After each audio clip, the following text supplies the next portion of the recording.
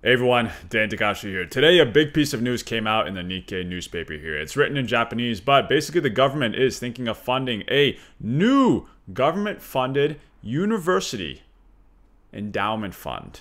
Up to Jucho yen kibo, this basically means roughly about $100 billion.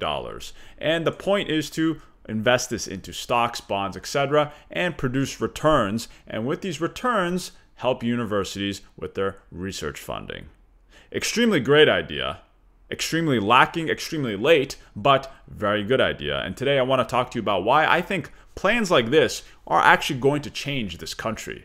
It'll be an extremely big moment, and I want to show you why this system has worked so well for the US and why this is the reason why I believe one of the reasons why the US is the strongest economic power in the world is because of its endowment funds and because of its education.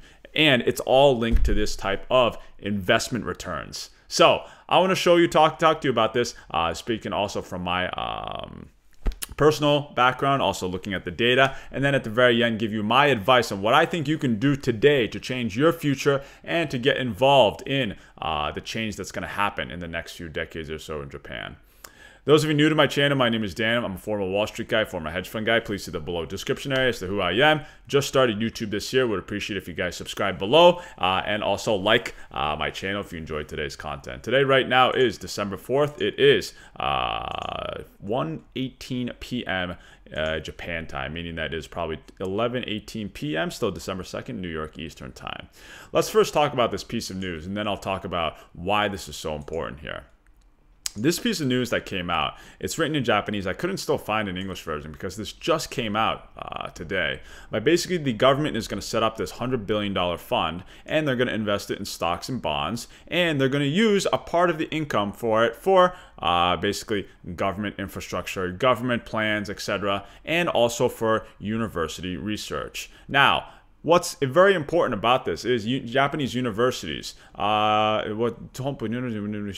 in terms of the top 10% of, I guess, let's say, research papers written in the world, research quotations in the world, Japan had quite a large share, about 4th place in the 1990s. And now, basically coming down to the latest 2018 data, now it's come down all the way to about 9th place or so. So Japanese research, in terms of the number of quotations, the number of research papers, etc., has been falling relative to other global rankings. And the government is taking note of this, and they are going to try to fix this with the greatest, I think, tool in the world. It's investing. Investing will change everything because it's not like you're using money to just have expenses. You're growing the money, and using this growth, this is how you can propel education. Now, why is this so important, and why am I talking about this in this video right now? So guys, I was raised in 2 different countries, in Japan and in the US. I've traveled to 61 countries. I just wrote a travel book. I think I've seen a lot of different types of education systems. And everywhere I go in the world, I get the same response about, U.S. education. It's amazing. It's the best. And the rankings are extremely high. We could see this with almost any type of world university ranking that you can go to. U.S. education system is the best. And then, look at Japan. The top university is Tokyo University, and it places about 36th place right now, according to World University Rankings. World University Rankings, this is it's an independent organization, and they rate their universities, I think, in a very detailed manner according to teaching, research, citations, etc. So what I want to say is that traveling the world, I am realizing more. Why did the U.S. economy succeed so much? Why is the U.S. such a big powerhouse? A lot of it is due to, I think, education, having top education. And the reason why I think they have top education is obviously because they have one of the top teachers, one of the top systems. It's also just due to money. They have more money. And why is the reason that they have more money? I think it's their endowment system. If you look at the top 100 largest endowment rankings by assets, almost all of them are in the US. And you can see these are the top universities, have the biggest endowment funds. A lot of them are the Ivy League schools: Harvard, Stanford, Yale, Princeton, MIT, etc. DuMac, University of Notre Dame, Ohio State, University of Northwestern. These are all very big, famous top schools in the US. When you get an endowment fund, and when the fund starts producing returns, Harvard Endowment Fund produces on average about 7% a year, this allows the university to have a lot of extra money to hire the top professors in the world, get the top campuses in the world, have the best type of material in the world, basically teaching top class education. And when you have top class education and also top class research, this is very important. The more research citations you have, the more fame the university gets, the more credibility your research gets, the better rankings it gets, and more people want to go to the school. It is a business. Universities are businesses. And the more you have that, the more economic power your country has. Because people from all around the world will come and they will do anything for their children.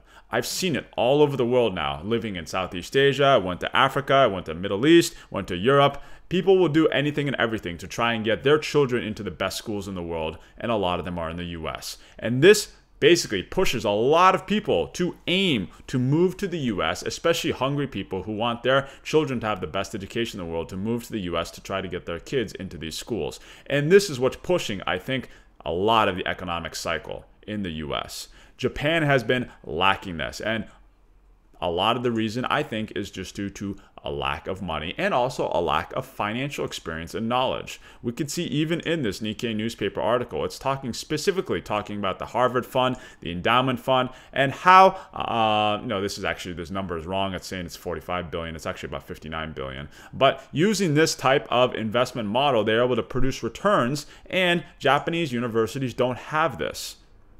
This is very important. If Japanese universities start to build endowment funds, start to invest it very wisely, they could start producing more money, hire more professors, get better equipment, have better material, more and more research citations, increase the credibility, increase the research rankings of Japanese universities. And then you will see people start to move to Japan for their children and for their children's future good education.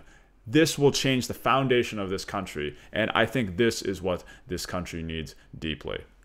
Now, looking at all this, you might be asking yourself, what can you do right now based on all this news? This is too big for me. I don't know what you're talking about, Dan. This, I agree with you, but what am I supposed to do right now? Look, guys, I'll point out to you a very specific fact here. In Japan right now, the amount of, let's say, types of endowment funds, pension funds, it's a lot smaller than the rest of the world here. I did a pension fund video earlier, but basically the number of assets that Japan has relative to its GDP is much, much smaller compared to the US. Even with the national pension fund system, it's a lot lower. And I think, look,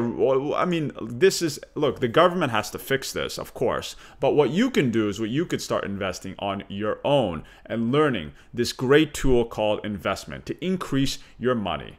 And no, it's not about going to work. It's not about having a job. You can do that as well, but this is just financial literacy. You learn how to increase wealth without having to go to a job or have a boss. And you do this, and this will change your life, because you could do this from anywhere in the world. This is the reason why I started YouTube in Japan. This is the reason why I'm also doing it English channels and Japanese channels, because Japan lacks financial literacy. It also lacks English literacy. As we all know, English is the most common language in the world, right? And we see this in the rankings there. 1.268 billion people speak English. That's almost 10 times or 20 times, I think, about 10 times the number that speak Japanese here. So given that number, Japan has to increase its English literacy, increase its financial literacy. What you can do is, not trying to boost my videos and my channels, but continue to watch me every single day, even if it's a lot of work. Just watch when you can, watch when you have time, just a few minutes a day. You don't have to watch all my videos. I'm doing a lot, I know.